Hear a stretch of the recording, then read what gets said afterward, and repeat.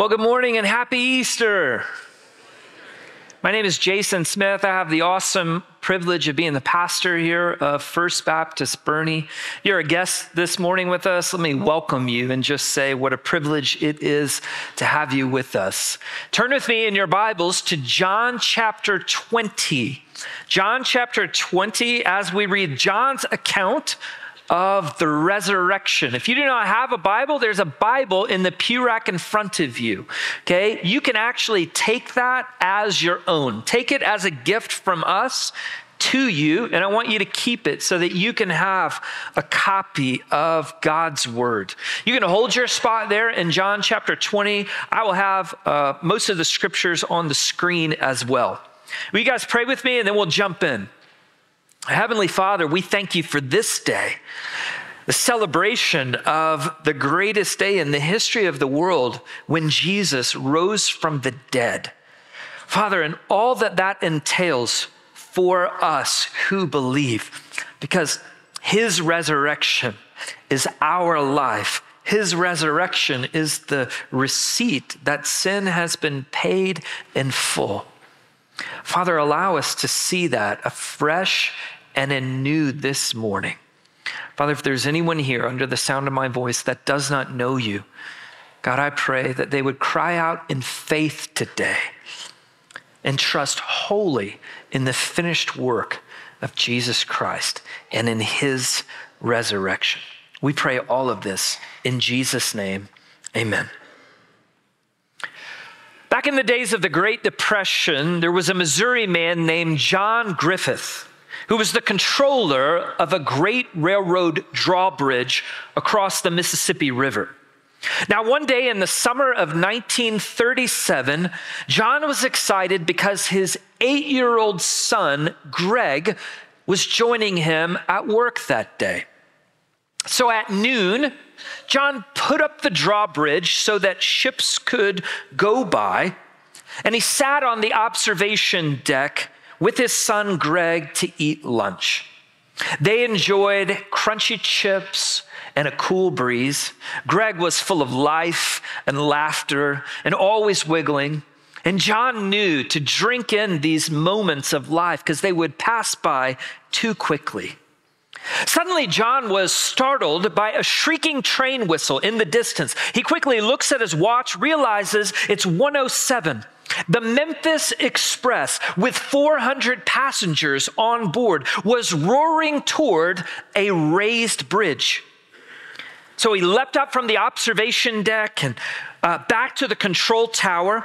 And just before throwing the master lever, he glanced down to make sure that there were no ships below. And a sight of horror caught his eyes. Greg, his son, had slipped from the observation deck and had fallen into the massive gears that operate the bridge. His left leg was caught in the cogs of the two main gears. Now, desperately, John's mind raced with a rescue plan. What could he possibly do? And then he knew that it could not be done. There was not enough time. The train whistle shrieked again in the air. He could hear the clicking of the locomotive wheels on the tracks. And John knew what he had to do. And he buried his head in his hand, and he pushed the master switch forward. The great massive bridge lowered into place just as the Memphis Express began to roar across it.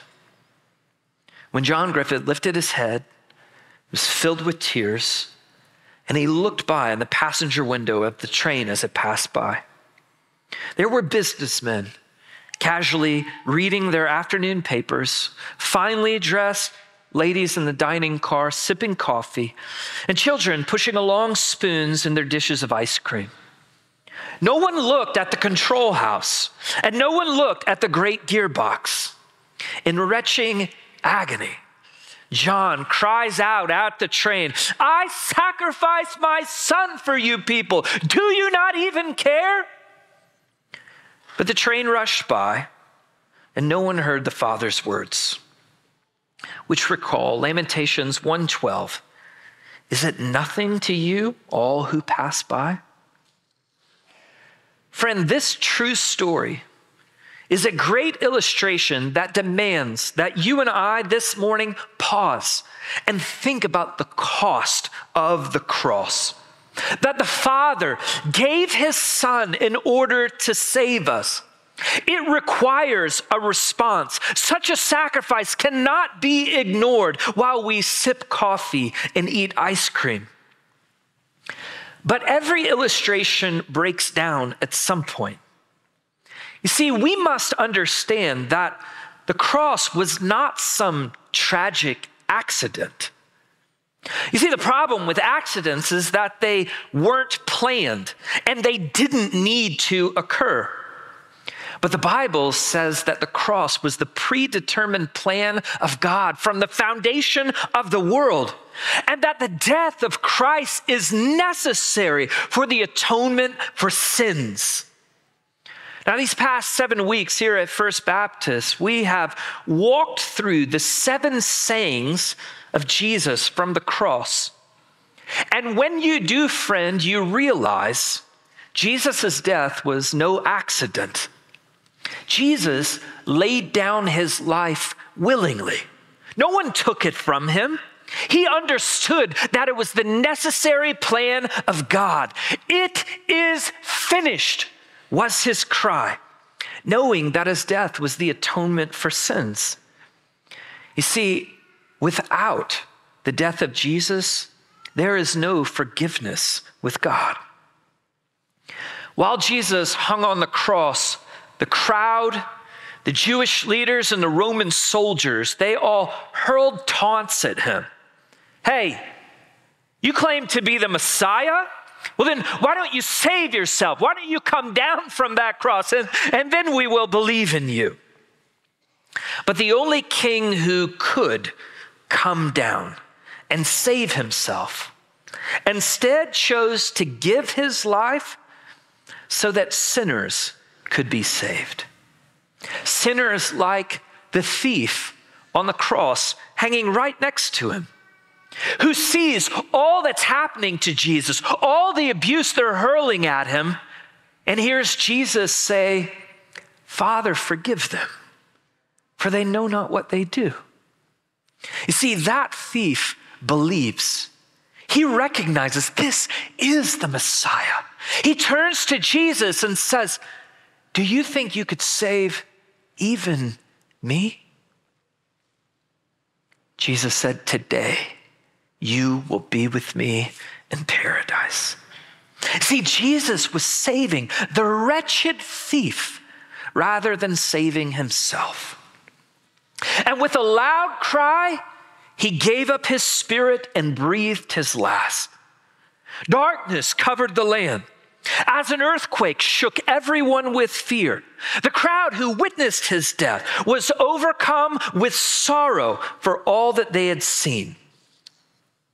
His body was taken down, wrapped in linen burial cloth, and he was placed in a nearby garden tomb. Pilate was petitioned by the Jewish leaders to protect the body. And so they roll a large stone over the entrance of the tomb, and soldiers are placed to guard. Friday, Saturday, we pick up in John chapter 20, early Sunday morning. Now on the first day of the week, Mary Magdalen came early to the tomb while it was still dark, and she saw the stone already taken away from the tomb. So she ran and came to Simon Peter and to the other disciple whom Jesus loved. Now pause real quick. John always likes to stay in the background, and so he calls himself the other disciple. This is his gospel, and this is his account. So Mary runs to Peter and John and said to them, "They have taken away the Lord out of the tomb, and we do not know where they have laid him." Now Mary was from a small fishing village off the Sea of Galilee called Magdala. We are dramatically introduced to her in the Gospels by Luke, We're told that Jesus was in that region and he had begun his ministries, going through performing healings of sort, and he meets Mary and casts 7 demons out of her. Now, I'd like to briefly sketch for us this morning possibly what life was like for Mary before she met Jesus. You see, Mary was once a young woman who looked for love in all the wrong places. Scarred as a kid, she longed for the peace and happiness that she saw in other people.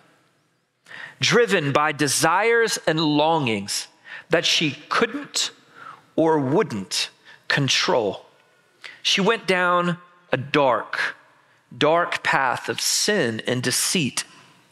You see, that once hopeful little girl was no longer even recognizable. Her life was filled with fits of rage, followed by fear and paranoia. Alienated from friends and family, it's safe to say that Mary was trapped in hell on earth. But by the grace of God, one day she met Jesus, and everything changed. Because light cast out darkness. She began to feel again, to love again, and the scars they began to heal. She probably said, I'm sorry, please forgive me 100 times for all the ways that she had hurt others. But now she could see her sin. She had been radically changed by Jesus, and she followed him in his ministry everywhere that he went. She was there when he began his march towards Jerusalem. She warned and worried about the hostility of the Jewish leaders. She was there in the crowd the morning that they crucified him, in horror and shock and disbelief. She was there with his mother at the foot of the cross, with everything inside of her trying to provide strength and support. And she was there when they quickly wrapped his body and laid him in a garden tomb. The stone rolled over and the guards put into place. And then early Sunday morning, Mary went to the garden tomb with spices and oil to finish caring for his body. Now, the other Gospels tell us that she went with a group of women, small group, but John wishes for us to focus on Mary. When she gets to the tomb, it's still dark. It's hard to see. But as she gets closer, she realizes the large stone has been rolled out of the way. She's startled and looks inside. He's gone. Someone has stolen his body. Now, in a panic, she hurries to notify Peter and John. They've taken the Lord out of the tomb, and I don't know where that they have laid him. Now, this next part of John's gospel is my favorite part of comic relief in the entirety of the Bible. Because in verses 3 through 10, John tells us his account of coming to the tomb. Okay, remember, he calls himself the other disciple. Listen to verses 3 through 6. So Peter and the other disciple, that's John, went forth, and they were going to the tomb. And the two were running together. And the other disciple ran ahead faster than Peter and came to the tomb first. Then in verse 5, John talks about looking into the tomb. And verse 6, he says, and so Peter also came following him. In other words, when Peter finally got to the tomb. All right, talk about throwing some shade here. And by the way, this is brilliant because it's exactly the sort of thing that I would have included in the account. Guys, you have to know, like when the other disciples read John's account, John, is this really necessary? And John's replies, guys, This is the most important event in all of history. Details matter here. All right, so if it happens to be that I smoked Peter in a race by like half a mile, all right, the people need to know. All right, they need to know that Peter's out of shape and showed up like 10 minutes later. And so John and then eventually Peter get to the tomb. They look in and they only see burial wrappings.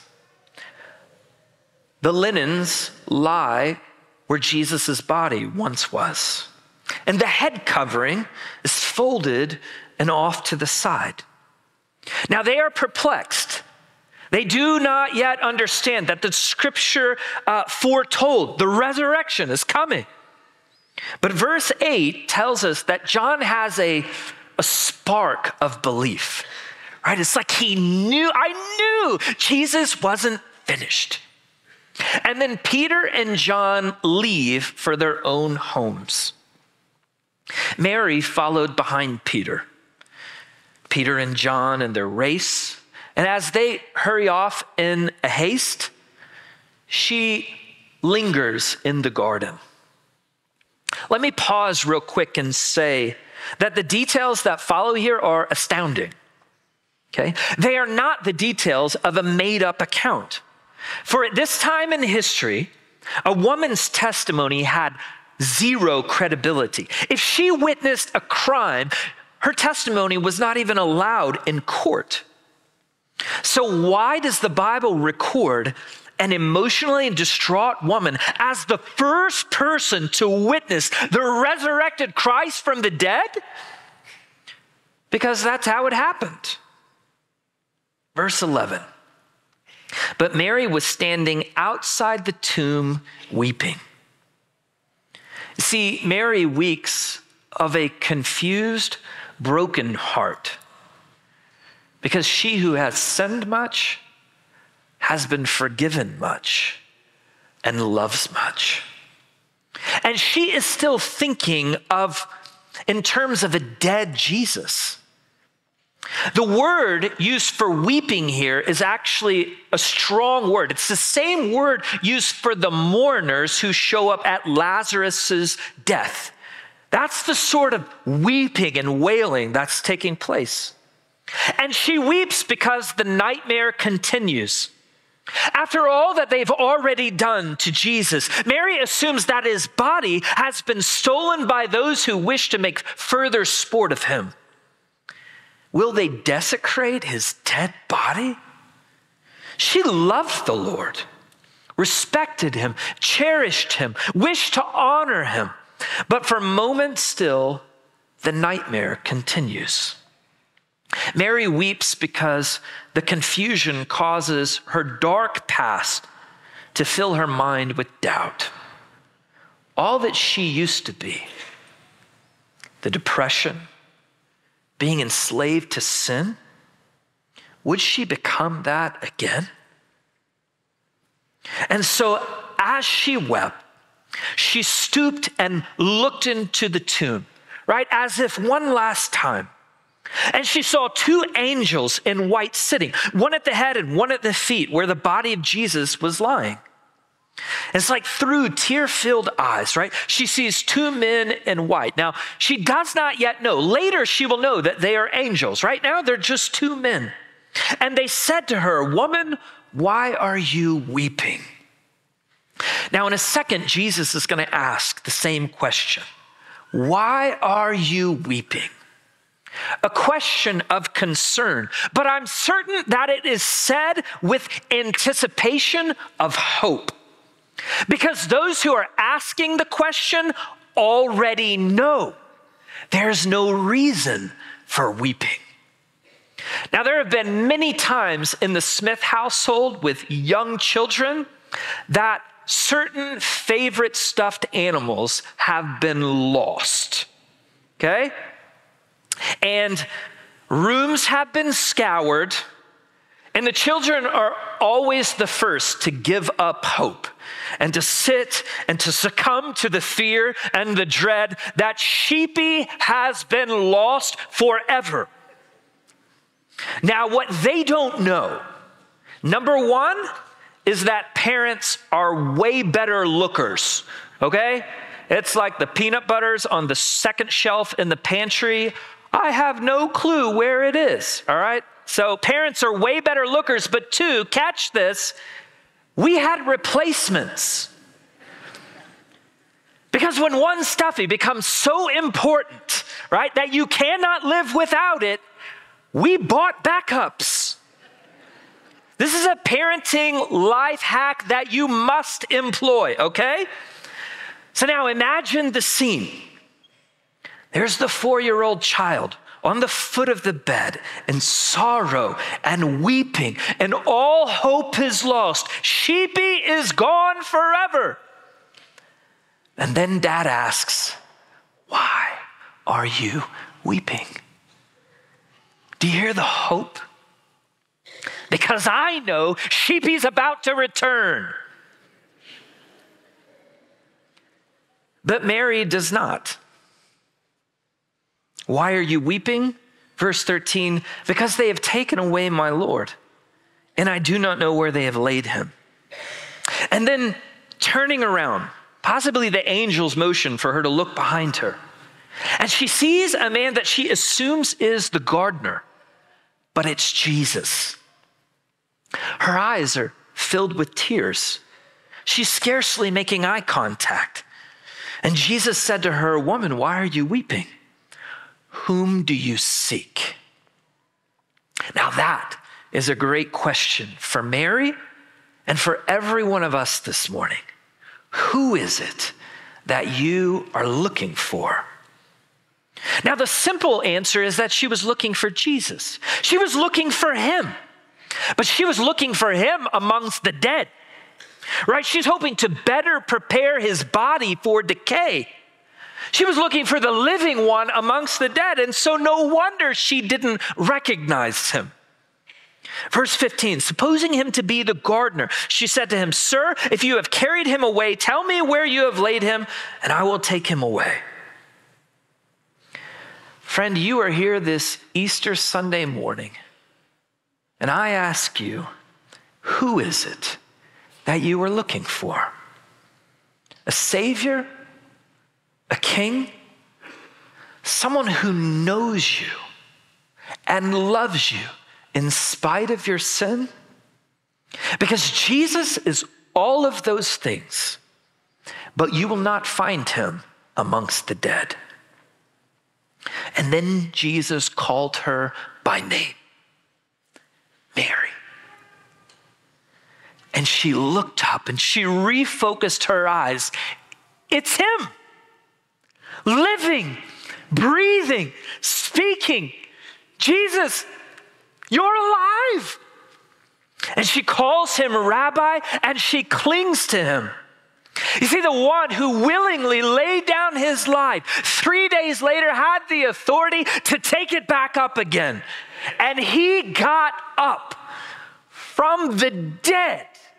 And Mary is now face to face with him. You see, the resurrection of Jesus reverses everything. Fear is calmed.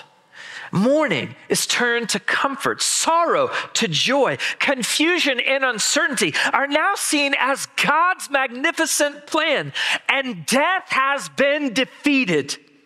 The resurrection of Jesus guarantees that the Son of God has accomplished, that the law has been fulfilled, and sin is paid in full, because the resurrection is the receipt. And Jesus said to her, do not cling to me, for I have not yet ascended to the Father, but go to my brethren and say to them, I ascend to my Father and your Father, and my God and your God.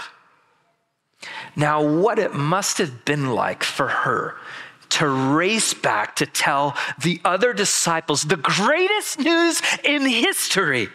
Okay, the adrenaline that was running through her veins, the hair that's standing up on her arms. He lives, and death has been swallowed up in victory. And he first appeared to Mary Magdalen. not an apostle, not the Sanhedrin, not a synagogue, not even a group of men. Mary Magdalen, a woman who had known great sin and evil, who came to the tomb confused and brokenhearted. Friend, that should give every single one of us great comfort this morning. For blessed are the poor in spirit, for theirs is the kingdom of heaven. In fact, poor in spirit is the only way that you can come to Jesus. For God opposes the proud. Now, Mary knew that she was a sinner. She had no pretense of trying to impress people with her goodness. It was by her faith alone in Jesus that she was saved. Does the Holy Spirit of God convict you this morning that you are a sinner in need of a Savior? Friend, who are you looking for today? Because if you are here out of obligation, because it's Easter and this is what we do, I'm just here to please grandma, then check the box, mission accomplished, on to lunch. But tragically, you miss the point. Like those on the train who are preoccupied with coffee and ice cream, ignoring the death of the sun. And tragically, you are still in your sin. You know the other part of the train illustration where it breaks down? Is that there is no salvation without conscious participation. In other words, you can't be saved without looking upon the Son. Jesus' blood is sufficient to save the whole world, but you can't be cleansed unless you call upon him personally. Are you here today looking for a Savior, a King, someone who truly knows you and loves you, even in spite of your sin? If so, I have good news for you. Jesus is alive, and he is willing and ready to save any and all who will come to him with complete trust, admitting that they have sinned and fall short of God's standard, and their only hope is the finished work of the death and resurrection of Jesus. Right? If you have no pretense of your own goodness before a holy God, but if you are ready to say that Jesus paid it all, then Jesus is alive and he is ready and willing to save you. The question is, will you call out to him? With every head bowed and every eye closed, this Easter morning, I want to offer you, friend, a chance to respond to the gospel. If you have never placed your faith in the finished work of Jesus, you can right now. God is near. And if the Spirit convicts you, you must respond. You can call to him and say, Father, I admit to you I'm a sinner. And because of my sin separates me from you. And if left to my own good works, I would remain separated from you. But I've heard good news that you love me enough to send your Son and for him to die in my place. And then he resurrected from the dead. I place all of my trust in the finished work of Jesus. Will you forgive my sin right now? And will you come into my heart? Jesus, I love you. And with your help, I will follow you the rest of my life. In Jesus' name I pray, amen.